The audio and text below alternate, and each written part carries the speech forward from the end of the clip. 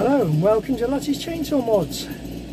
I'm just doing a speed test on that fast Chinese that I built, 58cc Husqvarna clone,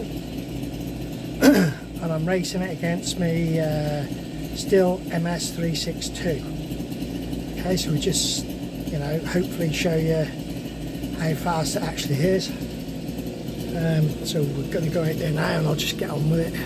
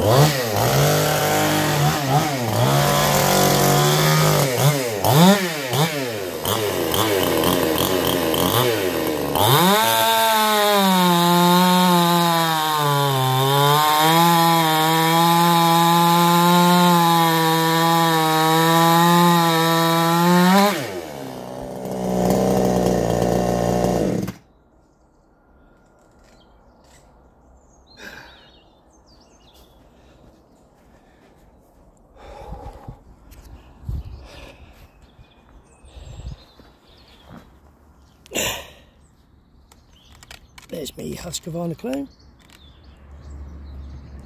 58cc, and there's me ms362.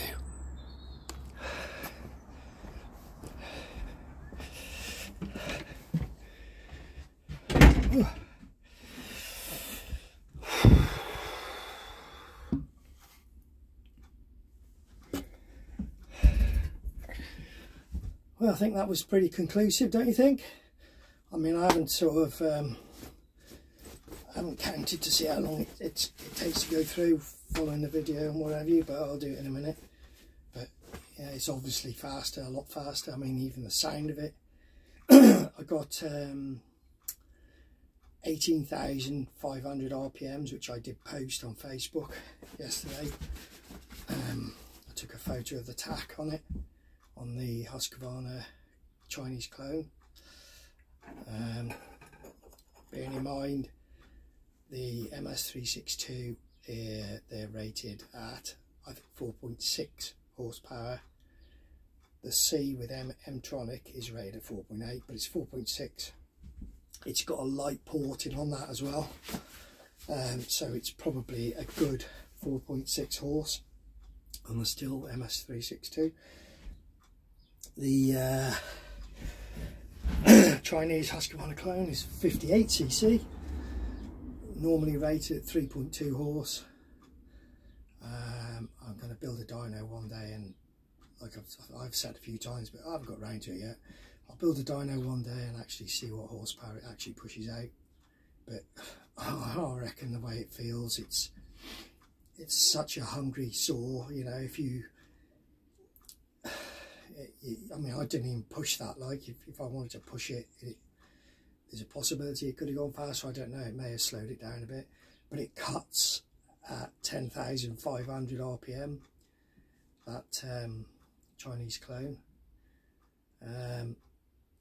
I've done videos about what I've done to it, more significantly than anything, because I've got another one that I tuned up, which is really fast.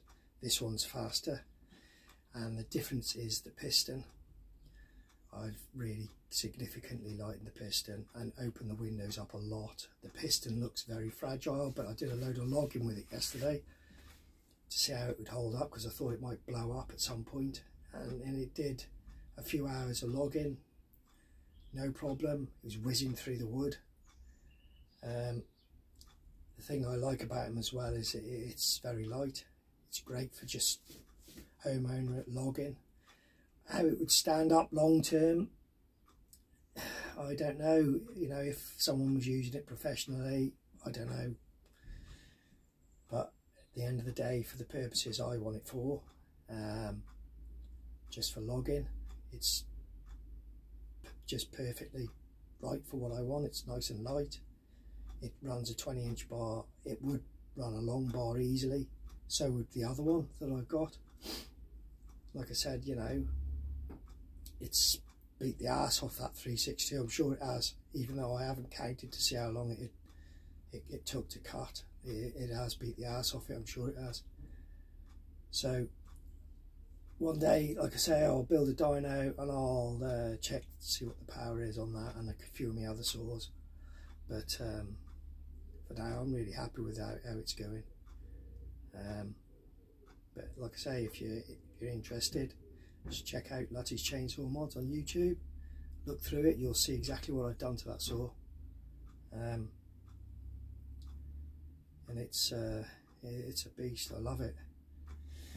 So thanks for watching Lutys Chainsaw Mods once again. Bye for now.